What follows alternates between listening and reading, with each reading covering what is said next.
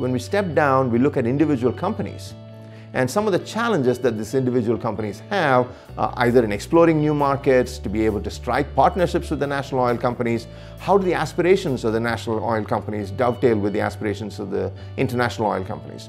On the surface, it seems like one is extremely profit-oriented, shareholder value-oriented, whereas the the national oil company might have a different set of objectives.